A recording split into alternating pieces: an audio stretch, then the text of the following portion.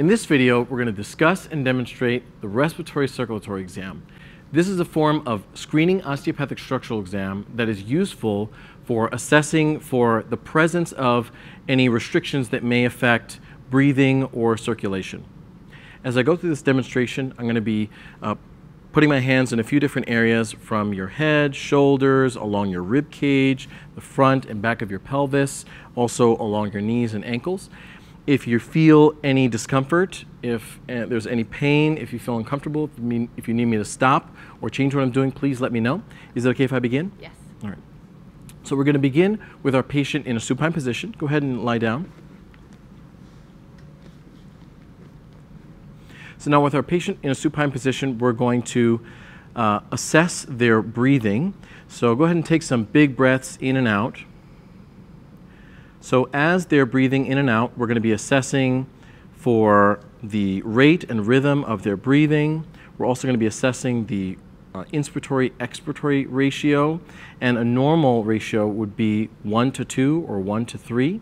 And once we've assessed that ratio, we can then shift our attention to the motion of the costal cage. We can look at anterior-posterior expansion. We can also try to observe for any lateral expansion.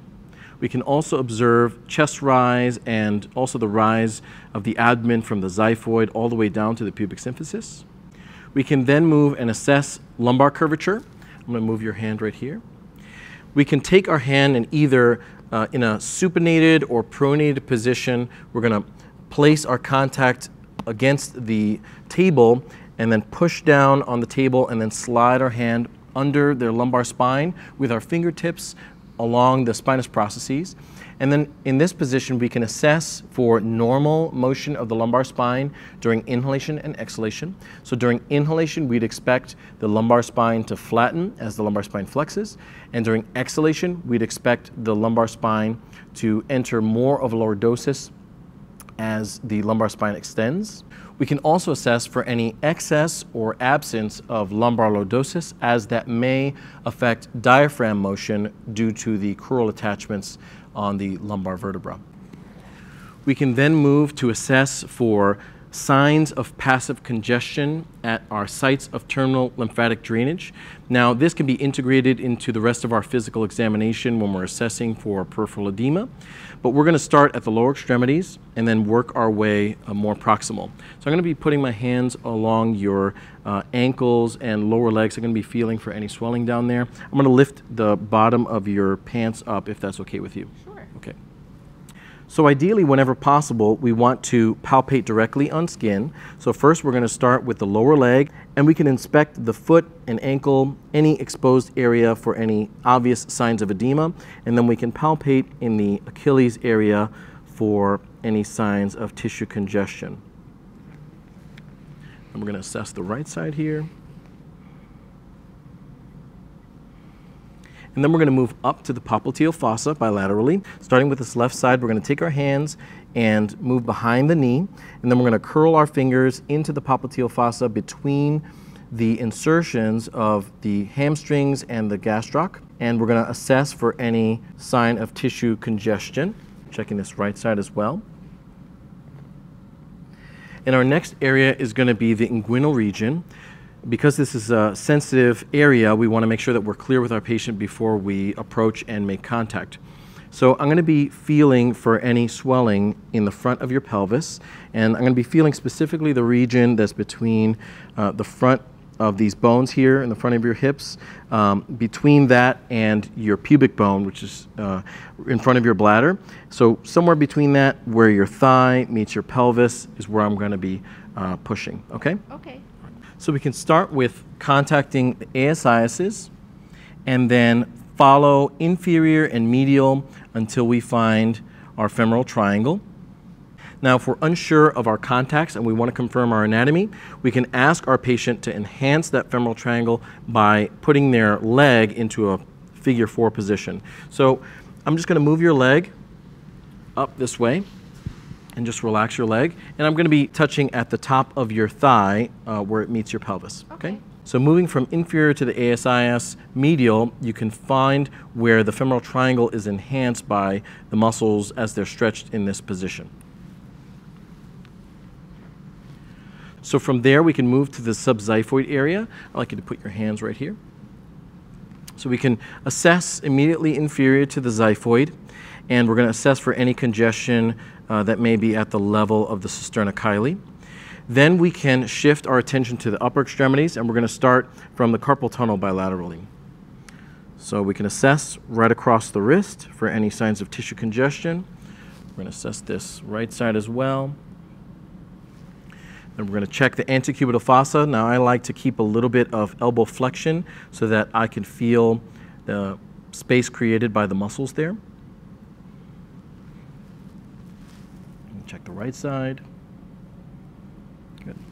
And now we're going to move proximally to the axilla. And again, because this is a sensitive area, we're going to want to be clear with our patient on where our contacts are going to be. I'm going to be putting my fingers along the side of your ribs up into your armpits. Okay. I'd like you to keep your hands right here on your pelvis and just shift your elbows to the side. Okay. Good.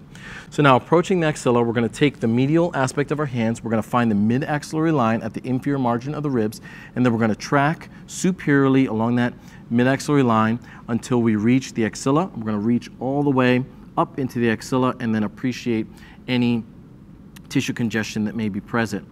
Now, for patients who may have larger breast tissue, which may be unsupported if they're not wearing a bra or if they're in the hospital setting, we're going to modify our approach by pronating our wrists a little bit more, and we're going to first reach down to the table, and then we're going to sweep behind, find the inferior margin of the rib cage with our lateral aspect of our hands, and then we can supinate our hands so that we can again reach that mid-axillary line. And then from there, we can slowly approach the axilla to assess for any congestion. So now from here, I'm going to move to the supraclavicular area. I'm going to sit at the head of the table, and I'm going to feel immediately posterior to the clavicles for any tissue congestion. And then I'm going to move superiorly to the suboccipital area and appreciate for any soft tissue congestion.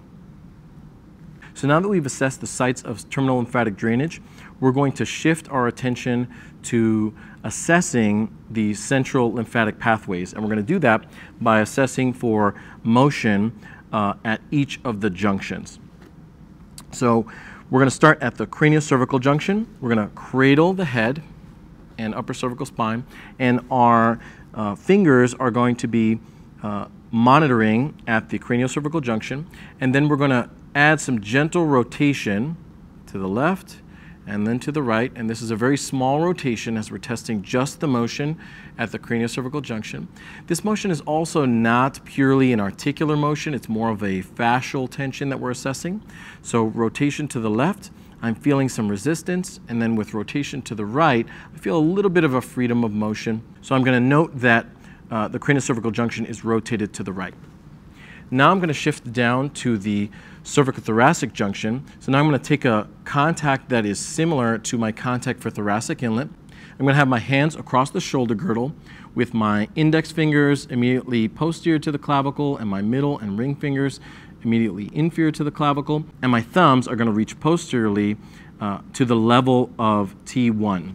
And then from here, I'm going to induce rotation by lifting from posterior to anterior and guiding into rotation. So I'm lifting in rotation to the left, lifting in rotation to the right. And I'm feeling a resistance in rotation to the right and a freedom of motion in rotation to the left. So far, my cranial cervical junction has a freedom in rotation to the right, and my cervical thoracic junction has a freedom in rotation to the left.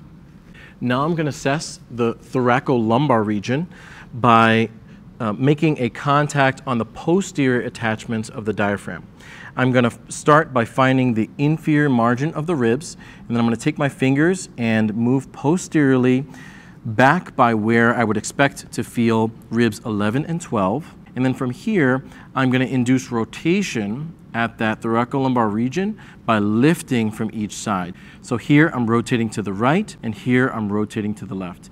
And what I'm feeling some resistance when I rotate to the right, and I'm feeling a freedom of motion when I'm rotating to the left. In the instance where we're not able to make a more posterior contact, or if our patient is wider, or if our table is wider and we have to cover more distance, We can also make a more lateral contact. Again, making a more lateral contact on the rib cage. We can allow our thumbs to move more anterior, and then from here we're going to emphasize our rotation again by lifting from posterior to anterior and appreciate any rotation that we feel. And again, I confirm that I'm feeling some resistance with rotation to the right and freedom of motion with rotation to the left. So then we have our cranial cervical junction that is rotated to the right, our cervical thoracic junction that's rotated to the left, and our thoracolumbar junction, which is rotated to the left. Now, shifting down to the lumbosacral region, we're going to want to make contact on the posterior pelvis. I'm going to be putting my hands on the back of your pelvis and shifting you from side to side, okay? Okay. We're going to put your hands right here. So now here, approaching the pelvis, we're going to take our thenar eminences and we're going to find the lateral aspect of the ASISs. We're going to take our index and middle fingers and follow along the iliac crest posteriorly, and then we're going to take our hands and follow the iliac crest until we reach just about where we would find the posterior superior iliac spines. And then from there, we can induce rotation by gently lifting on one side and then the other, inducing rotation to the right and rotation to the left. And here I'm feeling resistance and restriction in rotation to the right and freedom of motion and rotation to the left. Again, in an instance where I may not have as easy access to make a more posterior contact, I can make a more lateral contact. Again, finding the ASISs and then allowing my fingers to follow along the iliac crest. And then from here, my rotation, again, I'm inducing by lifting the innominate on one side and then the other to try to induce rotation at the lumbosacral junction. I'm not going to be pushing on the ASISs as I would for an ASIS compression test. Instead, I'm lifting from posterior to anterior to induce some rotation more centrally and more posterior, trying to appreciate the fascial tension in that area. So here again, I'm finding resistance and restriction in rotation to the right and freedom of motion in rotation to the left. So I have a pattern that is craniocervical junction, rotation to the right, cervical thoracic junction, rotation to the left, thoracolumbar junction, rotation to the left, and lumbosacral junction, rotation to the left. So that would be an uncompensated pattern. For a compensated pattern, I would expect alternating rotations. So an example of a compensated pattern would be craniocervical junction rotated to the left, cervical thoracic junction rotated to the right, thoracolumbar junction rotated to the left, and lumbosacral junction rotated to the right.